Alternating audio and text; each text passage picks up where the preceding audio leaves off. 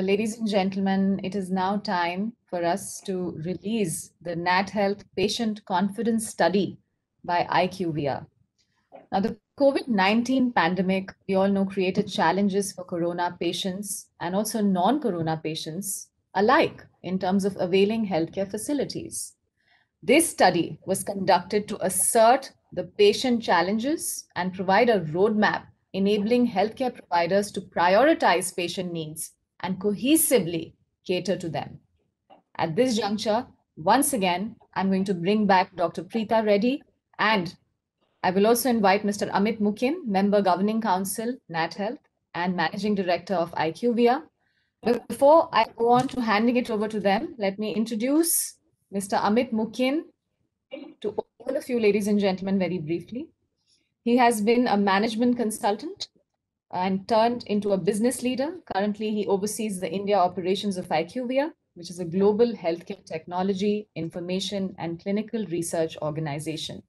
His experience in digital health has extended to supporting innovation and entrepreneurship in India.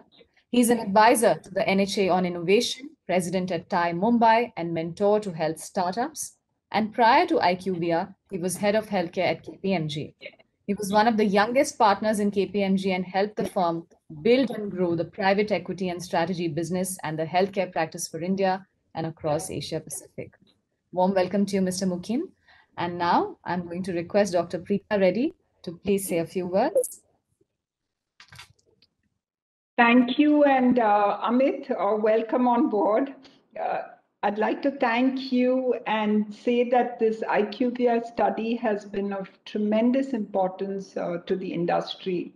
The outbreak of COVID-19 led to major changes in patients' treatment plans, and due to restrictions in accessing healthcare facilities, and we all know that. And as the threat continues, it became important to understand patients' readiness to return to their routine hospital visits and continue treatment. And this study will support hospitals and healthcare, the industry at large, to navigate through the process, try and see if we need to change processes, and we need to return to stable operations and viability. And to this effect, excuse me, in January and February this year, iQVIA conducted a survey with 2,134 patients, to be exact, with different treatment needs across the metro, tier 1 and tier 2 towns in India. They also reached out to patients who had planned their surgeries and required IPD management, and to track if their patient behavior has really changed during COVID-19, which I think it had. This, I think, will help us elucidate what we need to do going forward and how is it going to impact treatment plans. So it was very focused, very specific as a study, and it really helped the diagnostic centers, hospitals, large, small, within the cities or the tier 2 towns, to really try and change the way they function so that it works for the patients. So having said that, I'd like to really thank Amit and iQVIA for taking this on, because it's a very valuable study and very important to us at NatHealth. Thank you, Amit, and over to you. Thank you, Preetha, and a very good morning to everyone. I hope I am audible to everybody. And thank you again for two things, Preetha. One is to set such a fantastic tone in the 7th NatHealth event. I have been part of each one. I can tell you that it's just been grown in content, in quality, and in everything else, which is rich for the sector. I would also like to thank NatHealth for giving us this opportunity to partner on this very interesting research that unearths current patient behavior in India towards accessing healthcare facilities in the ongoing pandemic times. Preetha, you very rightly mentioned for us, when we undertook this survey, of course, time was very short, and the other dynamic is that things are continuously changing. But I think from a NatHealth perspective, and all the industry leaders who supported us on this survey participated, we felt it was very important to check in and get a pulse of the patients on how they are thinking about accessing healthcare facilities across various areas, right? So we had three categories which we covered on patients. The first category was patients with planned elective surgery, which was either planned cardiac surgery, whether it could be CABG, valve replacement, pacemaker implant, cardiac ablations, etc. Cancer surgery, which could be across various cancer types, general surgery across elective, whether it was gallbladders, appendix, tonsillitis, etc., and orthopedic surgery. So that was one category where people would choose and plan their time and the hospital to conduct the surgery and procedure.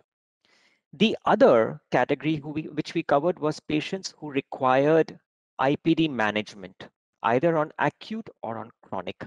So an acute could cover high fever, typhoid, dengue, everything else, and chronic was across dialysis, cancer maintenance therapy, chemotherapy, etc.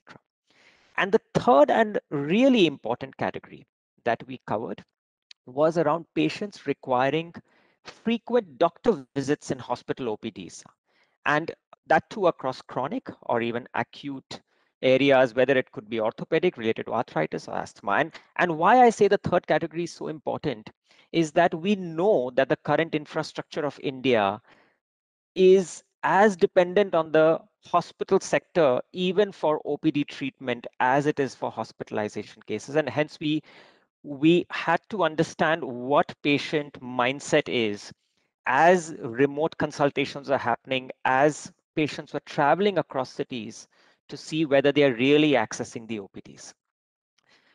Can I request someone to put up the presentation slides if possible while I walk through the summary of the findings? So what we wanted to share with this group in this event was a summary of what we have taken away. The detailed work is still being assimilated, which we will share, Preetha, with NatHealth and the other members over the course of the coming weeks. But I think what we have gathered is tremendous insights on how patients want to access healthcare in this year. What is their behavior regarding the various facets of healthcare? And if I would request the presenter to go to page 4. The next one, please. Yes. So we spoke about this, and one of the things I wanted to call out was these 2,000 plus patients. Our focus and of course the timelines given for this study was largely around the private and corporate and large hospital sector. And thank you to many of you who helped us support and drive such a large survey in a short time. We tried to cover metro hospitals to the largest extent, because not only from a drainage perspective, but because they correspond to a large chunk of some of these areas. And to the point I was mentioning across the three categories, we tried to cover almost equal areas across these three categories, whether they were OPD, IPD, or elective surgeries. The cities that were covered were obviously the larger metros, and then we also covered the tier 1 and tier 2 cities across Pune, Lucknow, Ludhiana, Chandigarh, Coimbatore, Cochin, Nagpur, etc. If we can move to the next page, please. Yeah. So I wanted to share with everyone the next one. The key takeaways before I deep dived into the conclusion slides. And I think one point I want to call out, while our entire pandemic has focused on people who have been affected by this disease, the takeaway for me is that non-COVID-19 patients paid a high price in the wake of COVID-19 last year.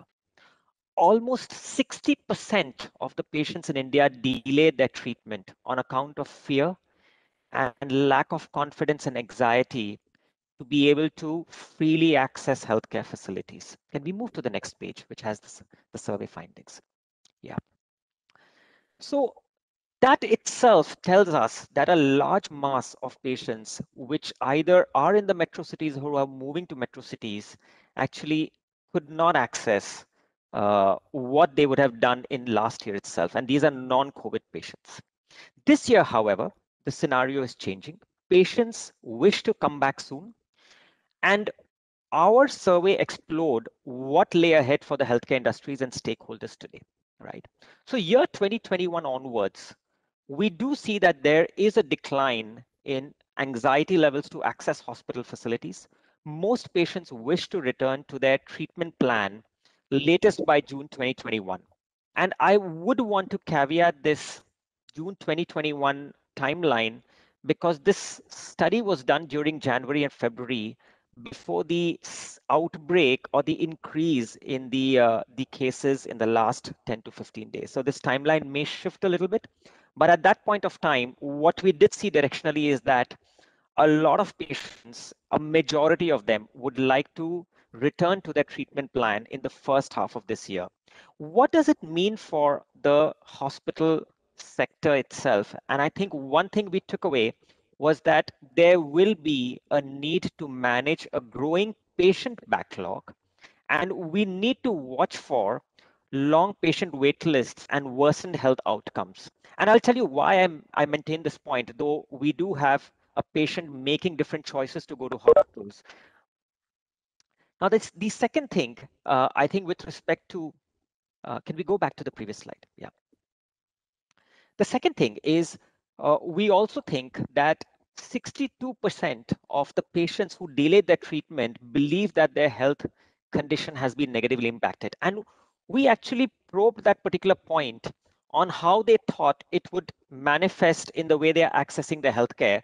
And one key takeaway was that there was anxiety on their healthcare cost increasing because they had pushed forward their treatment. And I think that is something, that is another point which I think we as stakeholders of the healthcare industry will need to account for as patients come back. I think the third thing was that very interestingly, and I will when I share the numbers, there was a resounding mindset of patients to come back to the same hospital which they would have considered prior to the pandemic, irrespective of city, irrespective of movement. And I think this actually sends a strong signal or a statement that the hospitals that patients had chosen, irrespective of pandemic, that confidence of that hospital to be able to provide a safe infrastructure environment is on top of mind of these patients.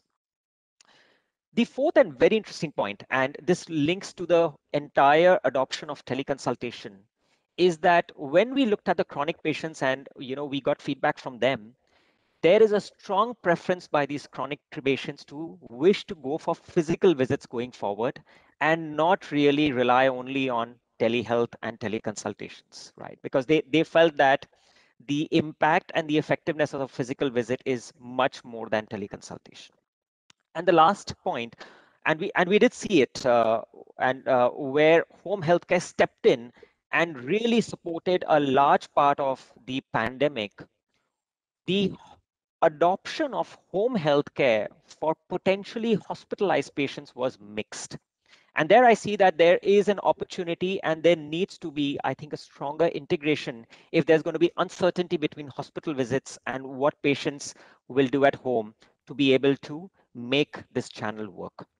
If you can move to the key findings.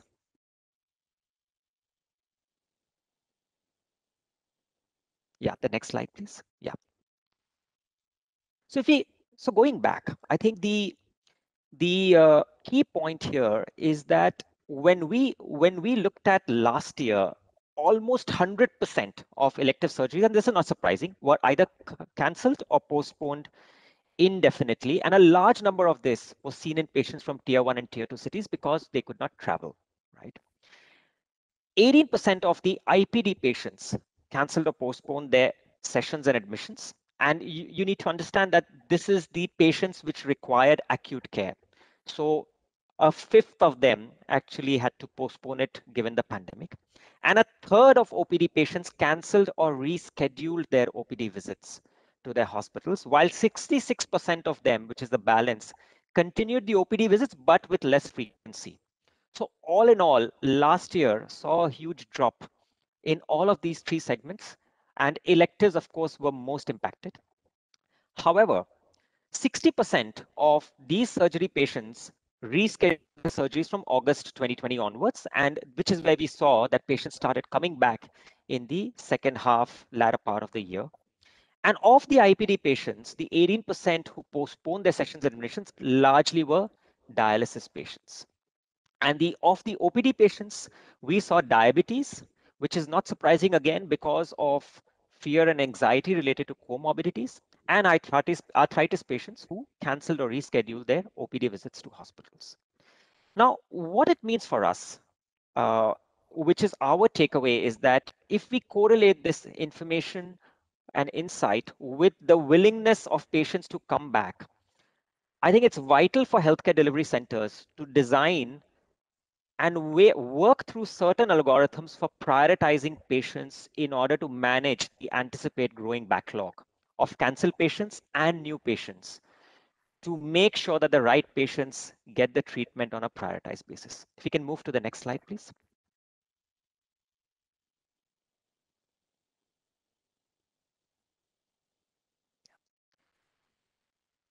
Of the patients who cancel their treatment, 95% of those patients wish to continue with the same hospital, right? And this is a resounding number. The balance only switched because either there was inconvenience of travel, or if the hospitals did not have space, or they felt that the cost of treatment had increased significantly in the original hospital. And a big part of this reason for continuing is trust and belief and the high level of satisfaction they had with the existing hospitals or doctors. Some of the hospitals who had extended support to manage the patient conditions when they had postponed their care. And the last and really important point was how confident patients felt with their choice of original hospitals on the safety measures that were being taken by the existing hospitals, right? And this is, I think, an incredibly important point where the communication and the assertion of how some of these hospitals have ensured safety measures to these patients will continue to bring and sustain that confidence in the patients who want to come back to the same hospital. Can we move to the next slide, please? And most of the patients who had cancelled or rescheduled or postponed their treatments, as I was mentioning, the timeline we got was June 2021. It may move around a little bit here or there given the current situation we have. But the point here was that one is 75% of all of the elective surgery patients, and that was the highest number, right, where we got almost 100% who had postponed. 3/4 of them want to do it in the first half of the year. And 85% of the IPD OPD patients also want to resume hospital visits. And these are mostly patients with cardiac or respiratory illnesses who have struggled not coming to a hospital to address their condition on being on certain other therapies. And I think it's imperative for delivery centers to proactively communicate to patients the safety protocols, safety of facilities and staff, and share a very clear and patient personalized plan for rescheduling the care for patients looking to return to their treatment plan. Can we move to the next slide, please? And one of the things which we of course saw across the country, whether it was IPD, OPD, practicing, teleconsultation witnessed an uptick during the period from March to December. However, when we looked at it, 50% of the patients engaged with teleconsultation of the survey we saw, and that number started dropping from 50 to half its number in the second half of the year, and it's just about 11% January onwards. And that had completely got replaced, where almost 50% of the people from this year onwards prefer an inpatient, in-person interaction. And only 30% of patients are willing to continue with teleconsultation in future, while others consider in-person interactions to be important. I think it's very, very critical to consider this because to me, there is no either or here. I think there has to be a way to create OPD facilities which are slightly more unique and not in the current way they are being run, where the waiting period as well as the consultation is done in an environment that makes a patient comfortable, as well as have a model that has a very clear handover process between teleconsultation and physical visits. And those are not separate or isolated, but I think it's part of the whole treatment continuum that needs to be established. Can we move to the next slide, please? And of the people we spoke to on how they had switched their treatment plan with home healthcare services. And this is not the demand for home healthcare services, which we saw significantly rise and be met by the very able home health players in the country. This is people who did not go to hospitals. Did they switch their treatment plan with home healthcare? And we did not see much of that shift happening. And many of them continued just home with family support or through doctor's guidance, which is not surprising again. But I think here there needs to be a thinking on how home healthcare can better integrate with providers to make sure that there is seamlessness in the handover process, or for providers themselves to extend much stronger home healthcare support. So these were the key findings of what we found out. There is, of course, much more detail behind it. Team has been working really hard to put all this together. And if I were to just conclude it with our key takeaways on the next slide. Yeah, can we move to the last one? Yes. I think one is we need to figure out a way to cut through the patient backlog if it does happen, right? And there is a way we feel, or a mechanism to be put in place for prioritizing, scheduling, managing the patient flow. I think the other thing we will see is patients will need, especially a certain economic class will need financial aid, those whose treatment cost has gone up. I think it's a pivotal moment to rebuild patient trust and confidence. A lot is being done. I think a lot has already happened. Stronger communication is the need of the hour. We believe there is need for specialized OPD infrastructure so that there is a way in which consultations can be run seamlessly, irrespective of how the transmission happens or doesn't. And I think there needs to be a stronger linkage between, as I was mentioning, home healthcare and providers to form a seamless solution. So again, I will conclude this high-level summary, Preetha, with these 5 takeaways. Thank you again to the NATHEALTH team for giving iQVIA the opportunity, and thank you for my team for putting such a robust study together in such a short time frame. Thank you.